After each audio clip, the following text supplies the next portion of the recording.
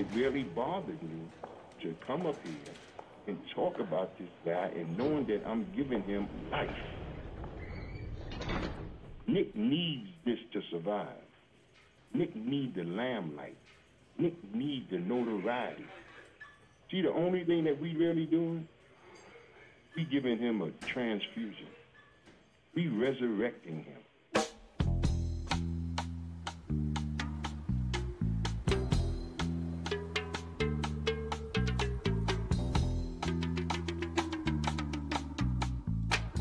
All roads led to Harlem, and all roads led to Nicky Barnes in those days. This big Punta Quinta in Harlem, you know, this the Al Capone of Harlem. Yeah, you know, you see him standing up there, you know, looking like our black godfather. I'm your mama, I'm your daddy, I'm that nigga in the alley. I'm your doctor when you need, want some coke, have some weed. You know me, I'm your friend, your main boy, thick and thin. I'm your pusher man. I'm your pusher man. Nicky Barnes was the face of heroin trafficking during that period in the 1970s. These guys could have been on a Fortune 500. The way they dealt with things, you know.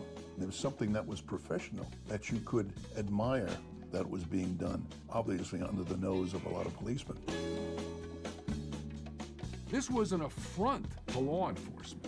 This is like thumbing the nose at DEA, the Department of Justice. You want to go right up the lines to the Attorney General and the President of the United States? Ain't I clean, bad machine, super cool, super mean, feeling good for the man, super fly. You're never gonna have another Nicky Barnes. Those days are over. There is no loyalty. Loyalty is the dollar. There's treachery. There's not loyalty. Nicky Barnes was a coward who crossed his friends. People that really loved him and would have died and killed for him. And he shitted on them.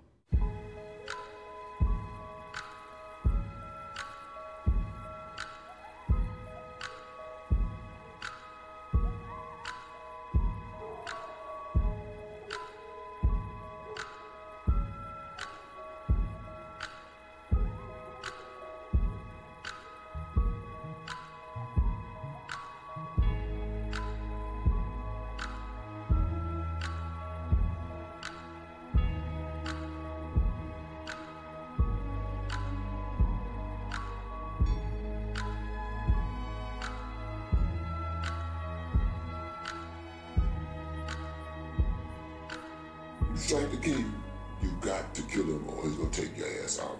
That's just what happened. He struck me when I was down and he didn't kill me. I came back and moved on.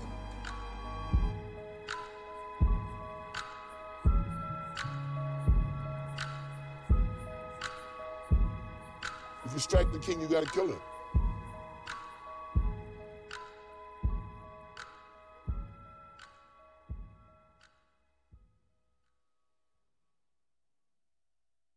I read Shakespeare, I read Melville, I read Philip Marlowe, I read Hawthorne, Paul Tillich, Dietrich Bonhoeffer. And then Machiavelli, he says that there is no right or no wrong, it's he who has the biggest guns who determines what's right and what's wrong. But to us, it meant that if you're in powder, you got to be vicious.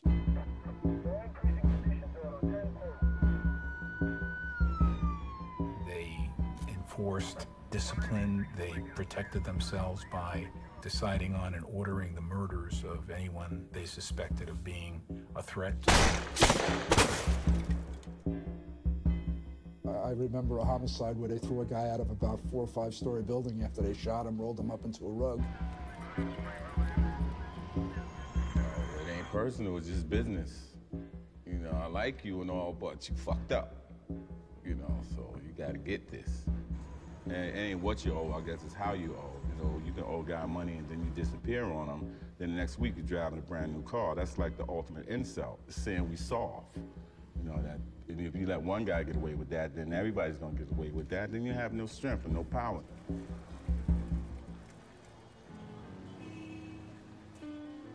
You learned growing up because we've seen it.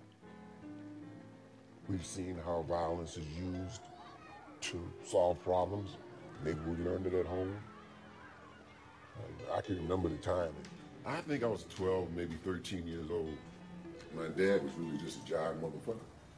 We came in around 9, 10 o'clock, whatever it is, and they had this big argument.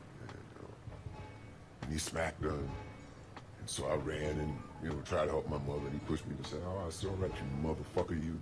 When he charged toward me, I pulled the motherfucking zip out, and he said, "Oh, that's not a gun," and I fired it. Bam! But the motherfucking gun blew to pieces in my hand. You know? My mother there, she's screaming and stuff, and I ran, I jumped out the window. Down!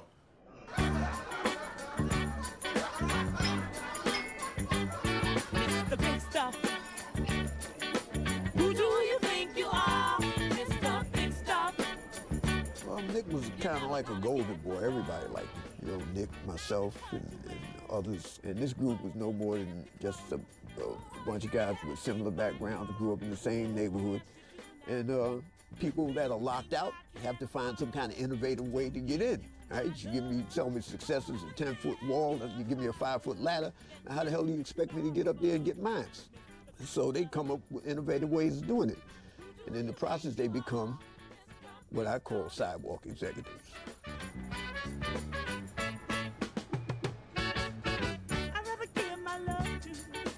When I first started hearing about Nick, we were dancing at Smalls. I had gone into the bathroom, and when I came out, Nick was coming through the door. And everybody, it just looked like the whole aisle just opened up when he just walked through the door. And he had on these shades, and he was just dressed impeccably. He had these big, pretty dimples, And he was smiling, and when he walked past me, the first thing I remember, he just smelled so good. Back then, that's when Small's Paradise would jump in. Jazz started bringing me around that circle. So when we go down to this bar, this is when I met Nick's bodyguards, Smitty and Bobby. So Smitty turns around, he's like looking at me. Now you gotta understand, I'm about 135 pounds soaking wet. These guys are 3 and change. So we're sitting there, so Smitty eases up beside me. He says, "What's up, little nigga?" I'm like, "Well, what's up?" So who you come to see? I'm like, I was very arrogant. I'm like, "Well, you writing a book?" So now he grabbed me around the throat, throw me on the ground. Jazz and Nick runs out of the back of the bar, like, "What's going on?" So I'm like, "Yo, get them off of me, get them off of me." So they say, "Yo, they come to see me." Takes me uptown and he tells me, "Have I ever heard of Nicky Barnes?" I'm like, who hasn't heard of Nicky Barnes in Harlem? The Bronx, Brooklyn, Queens, who hasn't? And on the way there, he was like, "What do you want out of life?" I'm like, "I want money like everybody else." He said, "What are you willing to do to get it?" I'm like, "Anything it takes to get it." Everybody wasn't eating back in 70, 71, Everybody was not eating when he came along. Everybody was eating. Everybody was riding. Everybody was wearing nice clothes. I'm not trying to glorify what he did, but he was just there on time.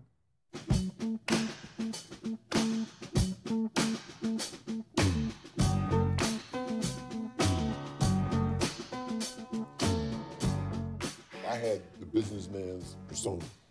I wanted powder. I wanted a lot of powder. That's the reputation that I had among Italians. If you got it and it's good, give it to me.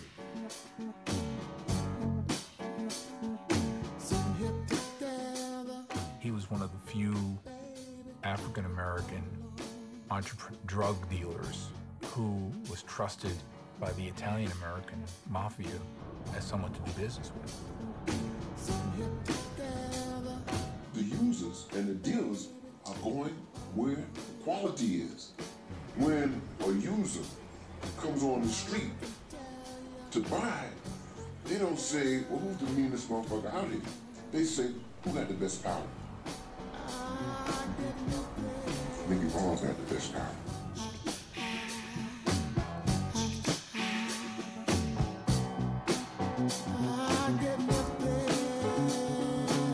The big money was really on the street. If a guy could control a wholesale level, buy it wholesale, and then get it all the way down to the street, because In the past, it normally passed from different little groups and they all took their cut. What Barnes did was he eliminated that. He bought it wholesale from the Italians and he distributed it right down to the street. And there was huge money in that. This is a New York quarter. When I left the street, if you heard someone was scrambling, that's what they were selling. What made this particular quarter so famous was that my quarters, you could dump that quarter out, go get a quarter of cut, a quarter of manite or manita. Take that quarter of manita and put it with my quarter. Blend them together, and they would have 2 quarters. And that's what the innovation was. I was there. I used to be a drug addict. You know, I used to do this. I used to be the guy down on the bottom. I used to get these things. And when I got them, I always wanted to be able to take it home and use some and mix it and then take the rest out in the streets. And that's why I did it like that. And it worked.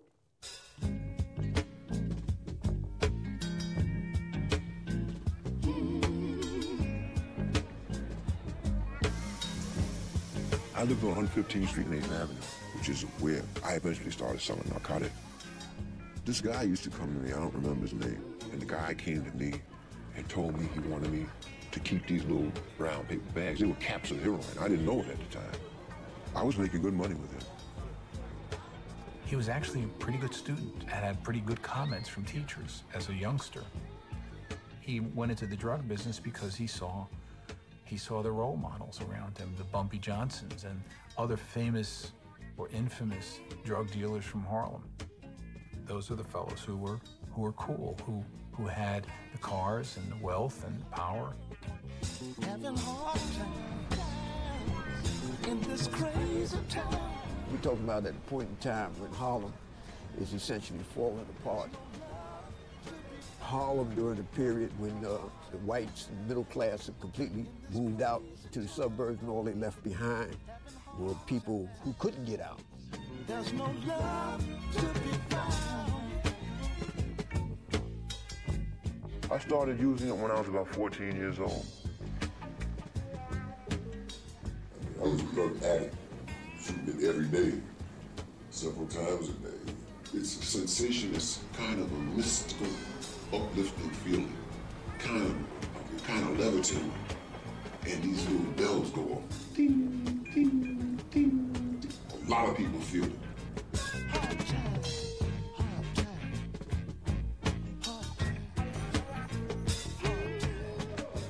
Nicky Barnes, he was in prison. We end up meeting in the weight pile. He had a book he was reading one day. And I asked him what the book was, and he showed me the book. It was The Prince by Machiavelli. And he gave the book to me to read. And I read it. And Machiavelli, very devious character. I think most of our politicians today have read him also. Anyhow, we developed a relationship as a result of that. I didn't know anything about drugs before I went in, you know, or the trade, anything. You know, I really actually learned that while I was in. And you often hear them referred to as crime schools in the past. Well, that's exactly what they are. This thing formulated in prison. So it was like a cold conglomerate of criminal masterminds, I would say. There were times when I was talking with either Matty Madonna or times when I was talking with Joey Gallo. And we talked about organizing people to be more concerned about money and less concerned about violence. When he was away, he had hooked up with the mob, you know, I mean, with the big Italians, you know. And that kind of,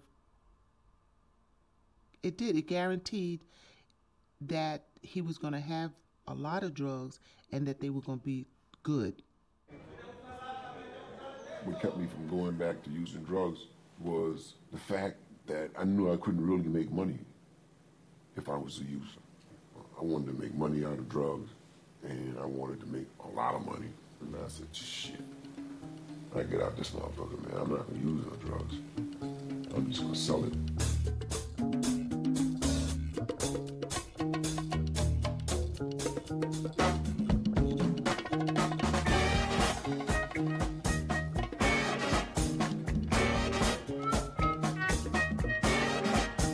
Darkest of night with the moon shining bright. There's a set going strong, a lot of things going on. The man of the hour has an air of great power. The dudes have envied him for so long. Oh, Superfly. I was known as the guy who was connected to organized crime. And when I came home among the powder community, that was big fucking news. And Nicky Barnes is coming home. The street is just ready for him to come home. This cat of the slum had a mind, wasn't dumb. First of all, there was a lot of people that were going to get some jobs, and everybody's going to make money. But the man lived alone.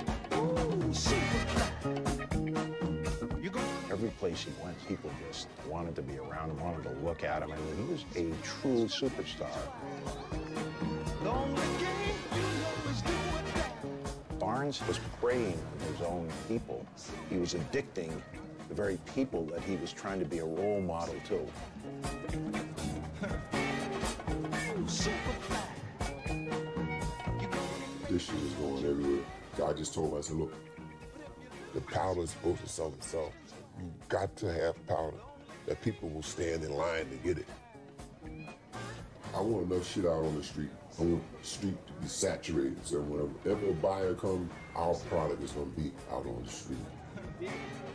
You know, I'm around 127th, St. Nick's, around that area.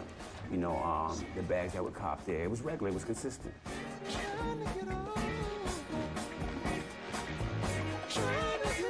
When you inject heroin, you feel no pain, and all is well with the world. That's at first. Then at some point, it gets to be not to get sick. And you would do whatever you needed to do not to get sick.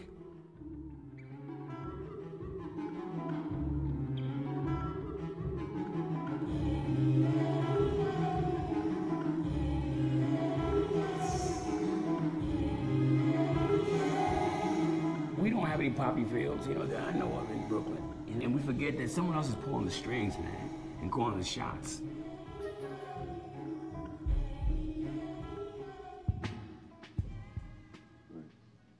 I have been asked whether or not I, as a dealer, was being a tool of a white man. That's probably a question that I just can't answer. Through the 70s, Nicky Barnes always had a case, or two, or three.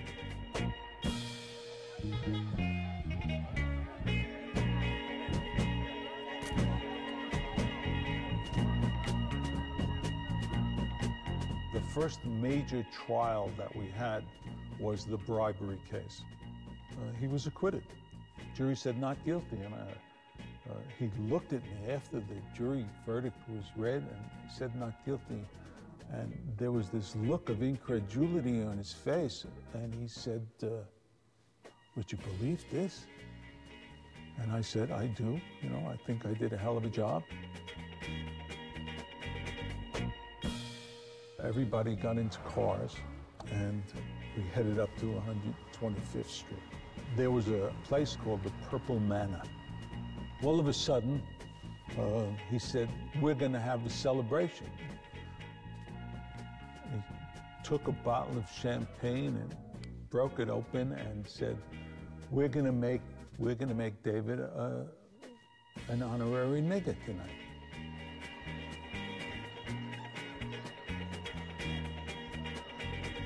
A drunk came up to me and said, you got $2? And Nick looked at Smitty, this 408-pound gargantuan young man, and Smitty took him. He grabbed him by the butt and by the back of the neck, and he drove him into the ground like he was a spike. And he said, that's Mighty Whitey, man. Are you crazy? You can't bother Mighty White. And that was how I became an honorary nigger.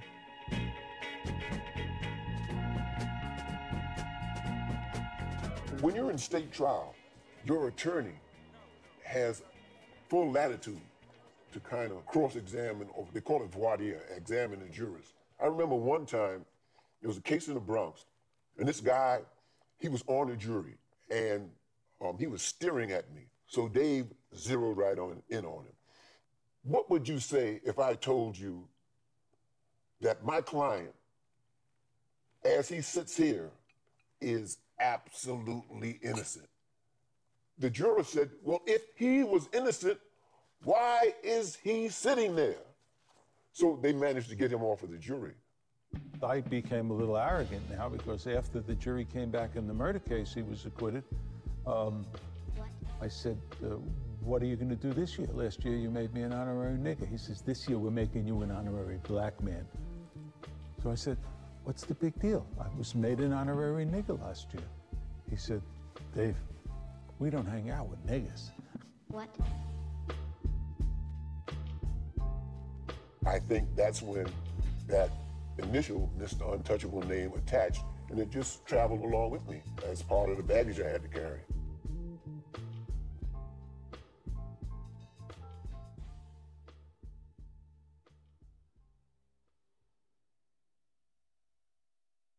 It's not like I came over like some lone gunman you see in the white movies, the guy come and take over the whole town. You know, one guy just kills everybody and takes over the whole, takes all the cattle and takes all the everything, you know what I'm saying? Takes all the fine bitches, and he's always in the bar giving everybody a drink and just shooting motherfuckers. You know? It's not like that didn't happen. I just saw things developing that kind of coincided with ideas that I had in my head. So, you know, with 100 pounds of stuff, you got to put it in somebody's hands. You can't do it yourself. Brothers gonna work it out. Brothers gonna work it out. Brothers gonna work it out. Council was this group of people who sat around with Barnes and they formed policy, like all councils would. One of the things that I think when you think of a business or you think of the council is you're thinking of a certain structure. It's like there's a CEO and a president and a CFO and a COO. What takes place in the underground economy is the same thing. It just mirrors what's taking place above ground. You know, it's just like business. There were 7 members in the council. There's Frank. There's Ishmael. There's Gaps. There's Wally. There's Jazz. There's Guy and myself. Guy was the pretty boy. He was the pretty boy. He was the guy that knew all the girls. Frank, he was the bully. You know, Frank was the bully. Brother and Jazz were like similar. They both like philosophers. You know, they used to read a lot and they used to teach a lot. And everywhere we went, it was like we were known. You know, I mean, we didn't have to pay for nothing. Everybody wanted to be in our circle. Just their mere presence struck fear in a lot of people. Yeah,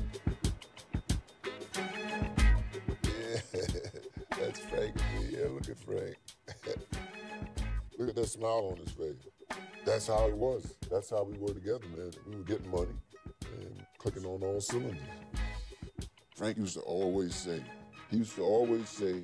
how soon we forget. That was a favorite saying of his. Yeah, how soon we forget. Yeah, this is Jazz over here.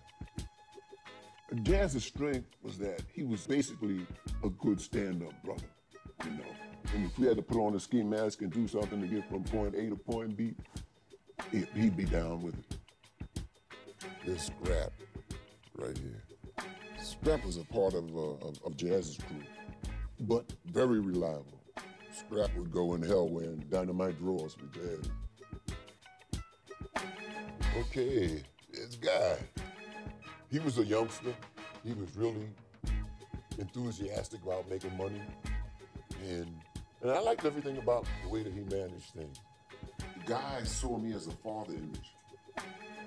This was my family, and I was the dad. I remember one night I was going to meet Jazz at this bar, and I ran a light. So the cops pulled me over, and they're harassing me. And I'm sitting there, and he's like asking me for my license registration, and Smitty said, "What are you doing?" I said, "He wants my ID." He said, "Man, fuck him, park the car, go in the bar." So I'm like, "You serious?" He said, "What'd I say? Go in the bar, people waiting for you. Yo, get the fuck out of here." And the cop got in his car and left. I said, "That's fucking power. This is the shit I'm a part of." I felt invincible.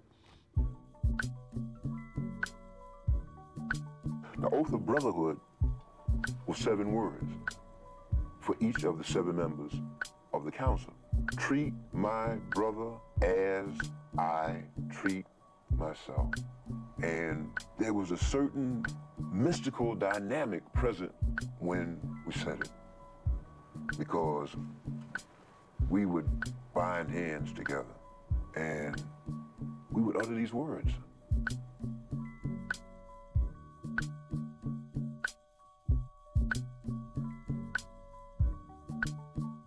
I treat my brother as I treat myself is in the Quran. There were some who criticized us on calling ourselves Muslims. We can take from it those elements which expand us as human beings and unify us as a group, the same way the Italians do with the Bible. So, what's the big deal? The first thing that always stands out in my mind is that they were men. They were men in every sense of the word. And they were constantly challenging themselves and wanted to travel and learn and see the world. It was not just 110th to 155th Street. That was a very small part of who they were. They always had this thirst for knowing more and doing more and being seen as more.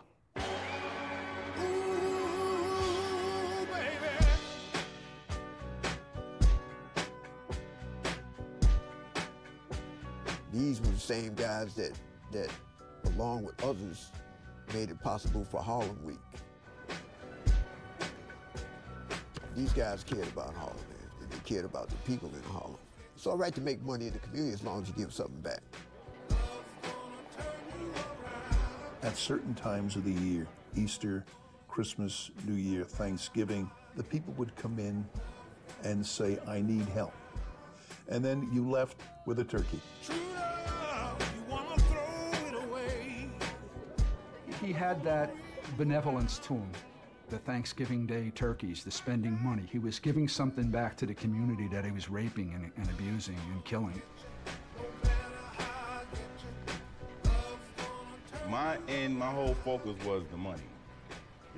As harsh as that sounds, I mean, this guy wanted to destroy his life getting high, what I care. I'm not trying to run for sainthood, I'm trying to get paid. I had this one guy who was like my sampler, Claw, down on 116th Street. I mean, this guy's arm, do you know he didn't die till they took his arm off? I mean, his body really lived off the poison. As soon as they took him in the hospital, I mean, if Claw got a hit, you had a bomb. Because he didn't have no place to put it. So if he felt your product, you said, "Oh man, you got a winner." If it was garbage, he wouldn't even, I'd pull the car, be like, "Yo, just keep going. Because I need to get high, and that shit you got is garbage." My life, my life, my life.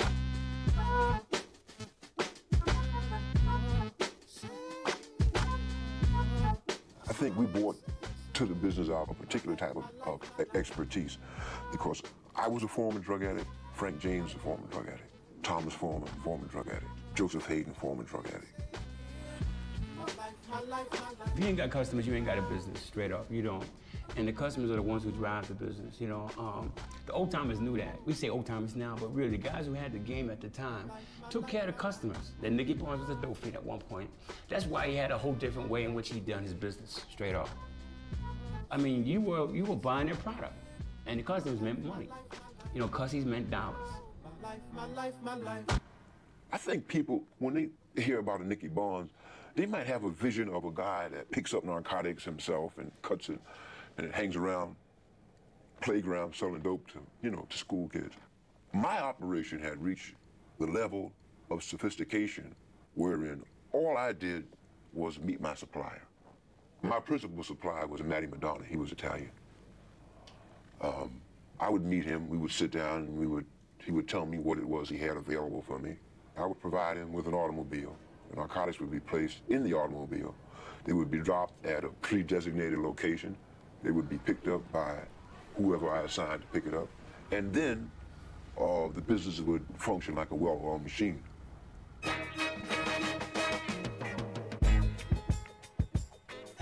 You know, there was girls on the table, you know, just people that did that as a living. But they used to steal. I said, just make them come in naked with no clothes on. He said, that's what I'll do. You know what we're gonna do? When them bitches come up there, take motherfucking clothes off. Make them bitches strip. If they don't want to strip, fuck them. We won't hire them. And that's how it started. We used to come out like 5, 6 o'clock in the morning. 5, 6 o'clock in the evening, we was finished. And I would do it like 1,500 to 2,000 quarters a day. I was making, I'd say 10,000, between 10,000 and $15,000 a day.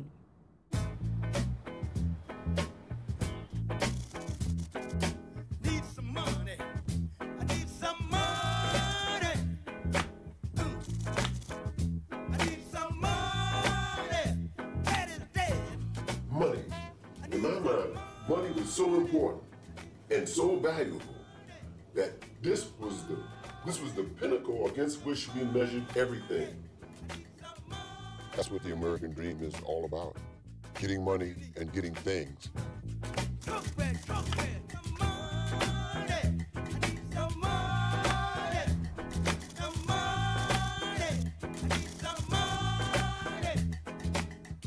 You have to have 10 or 15 stacks of $1,000 in the house at all times, you know, to be, just to be comfortable.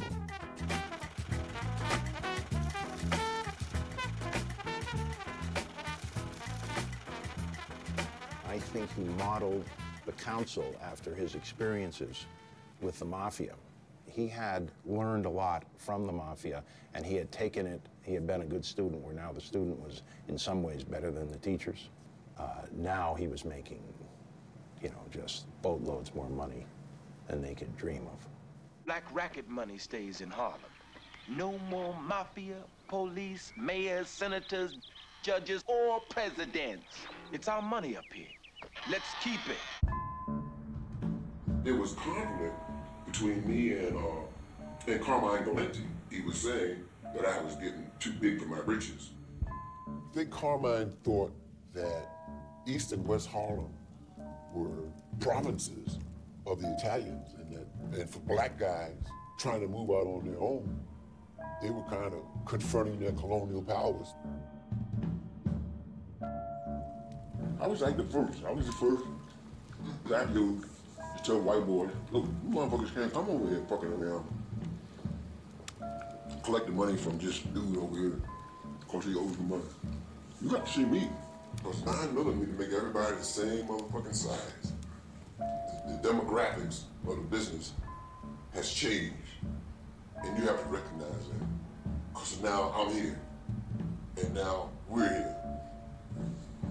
And this is our neighborhood.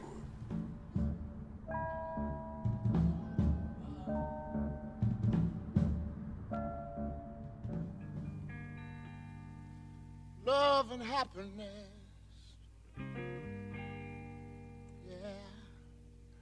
Something that can make you do wrong, make you do right. Yeah. Love.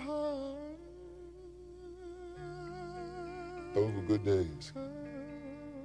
I think probably we just had really great chemistry between us. And she liked to spend money. She enjoyed shopping, enjoyed jewelry, and, like we used to always say, she had a black belt in shopping. You know, if I saw a pair of shoes, I'd just get every color that they had, and I'd have like, I don't know, a box of money, maybe with $2-3 million in a box of money.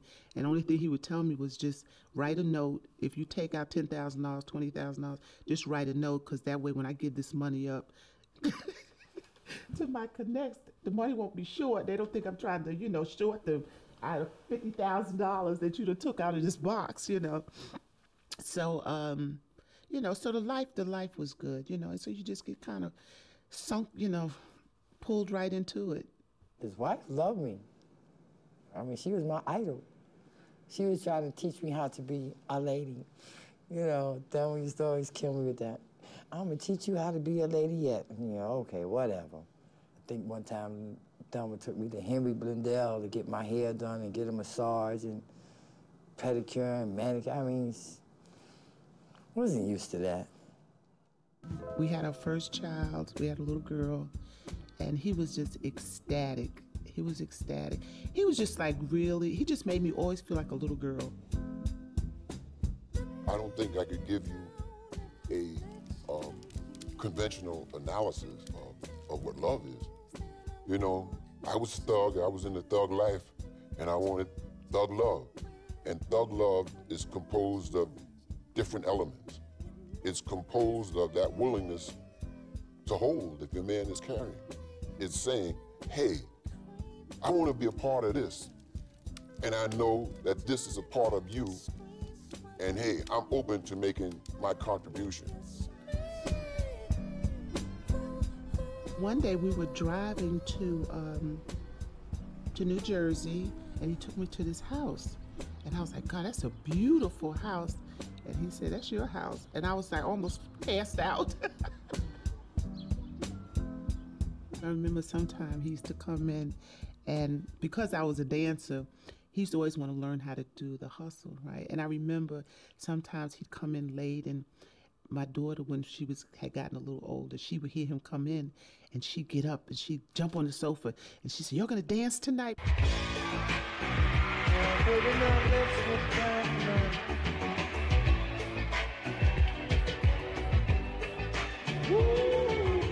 I probably was kind of recklessly self-indulgent. Anything that I wanted, I tried to have it.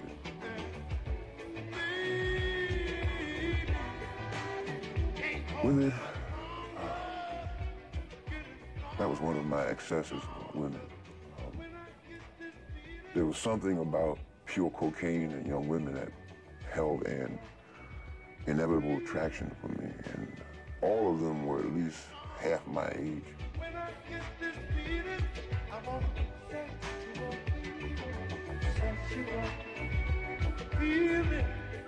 Oh, Shametta. Shametta was my favorite girl. Her body was gorgeous. You know, big hips, tiny waistline, big behind, nice breasts, good looking face. Really gorgeous, man.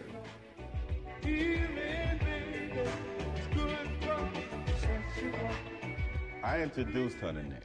She was gorgeous. I remember we had a party in Jagazi's, and she came. She's in all white. Nick asked me, oh, who's that? I said, oh, that's my friend. So I introduced her. The next thing I know, they do what they do. You know, she's got a new Mercedes. Oh, wow. It's hard to describe Shameka. She was pretty. She knew she was pretty. After she found out how Nick felt about her, she became a hot mess.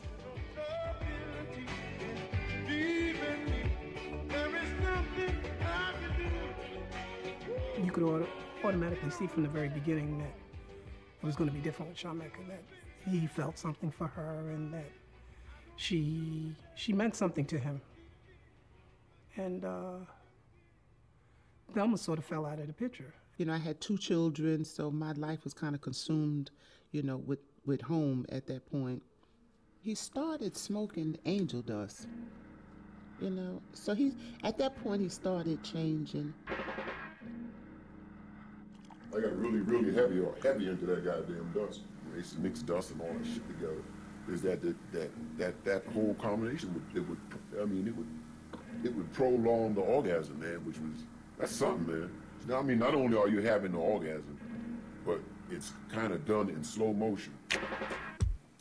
Sometimes when I was off with Mecca, we would both be high off of that shit, and we would come together. Boy, that's a motherfucker, man. You know, all his girls, they always was glamorous. And I used to say, oh man, it's good to be the king. And he used to say, no, it's not. You don't want to be the king. He said, always, he said you could be a prince among thieves and you don't want to ever be a king, because the king is the first one that goes. Uneasy is the head who wears the crown.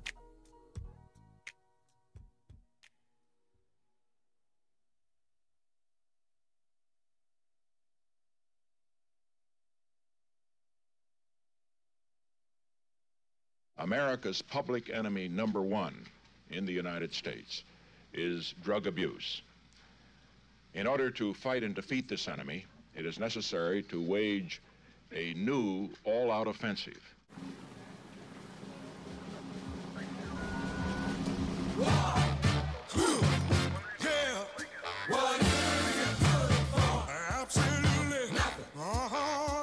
We put a little bit of a fright into some of the drug dealers. Sometimes they felt bad things would happen when we were around.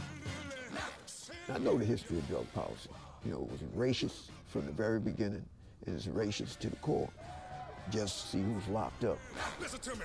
There was just so much going on in the city, so much right out in the open that made it unsafe to go into certain areas. It was prostitution, it was robberies, it was burglaries, it was armed confrontations. There's doors getting kicked in, there's fighting, there's shooting, and the fuel that was going into that tank of criminal acts was the money from heroin. I think New York City had about 2,000 homicides a year. You'd have turf wars, and you had people killed all the time. Listen to me. Whoa, it ain't nothing but a heartbreak. Well, something had to be done. Again, community leaders and politicians didn't want to see, whole generations of their youth destroyed by narcotics and be destroyed by the likes of Nicky Barnes. They wanted me to be the first person that they arrested under this Rockefeller law, because they had the Drug Enforcement Administration and the narcotics bulls were just all over me, man.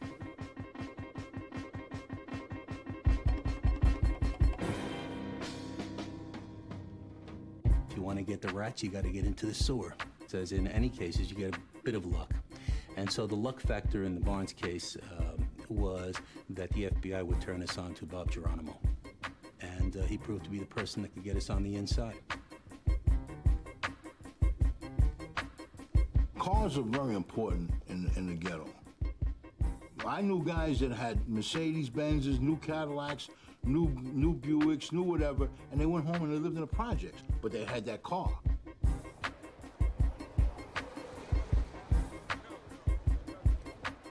And this kid in the neighborhood, Wally Fisher, who I knew to be a car thief, and he saw me buying new cars, and a couple of weeks go by, I come out of the house one day, and my Corvette's gone.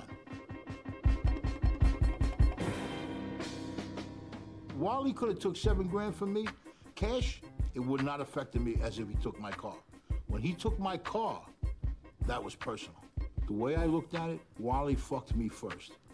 I was gonna fuck him back, bottom line. And I was gonna do anything in my power to accomplish that.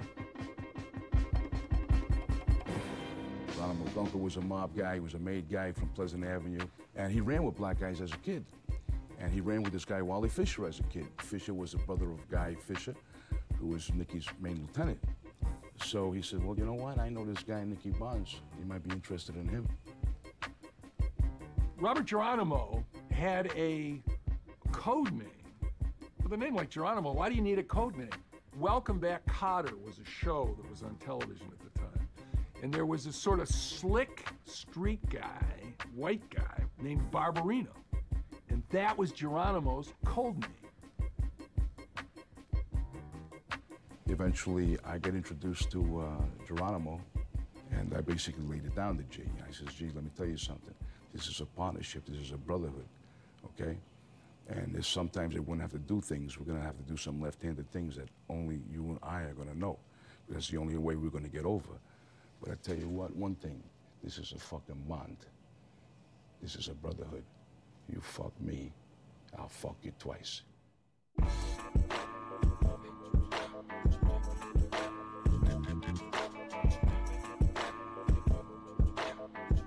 First and foremost, I didn't consider myself white, okay? When I say white, my skin tone is white, but I talk black, I act black, I'm from that. So to me, being around these people were nothing new. So it was not some white guy getting off a bus and saying, hey, I'm here and sell me drugs. When I brought Louis on the scene, it was so obvious we couldn't be cops, and we probably weren't hitmen from the mob because it was just too obvious. It was so obvious, it was believable. And Wally, up to this juncture, was basically fetch a stepper, if you will, for the Bonds organization. You know, it's like a guy being on a team, you know, sitting on a bench. You know, you're a player, you want to play ball, you know. Come on, coach, put me in a fucking game, you know what I'm saying? And I think that's what Wally felt like, you know. He felt like he was being stepped on. He wanted to be somebody. He wanted to have respect. And this is one way he could get it, with two wise guys. Wally was the weak link, and we were going to attack the weak link. We weren't there for Wally Fisher. I wasn't there for Guy Fisher. I was there for Nicky Barnes.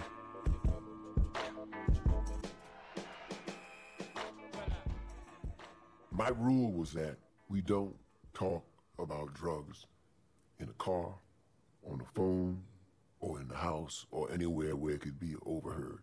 If we get together as a group and we want to sit down and talk about something, turn on the blender. And we'd be talking like a motherfucker about drugs.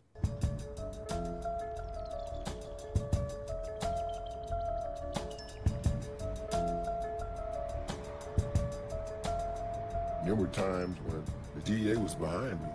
Of course, they'd trail me regularly, but I would lose them motherfuckers, man. There were certain routes that I knew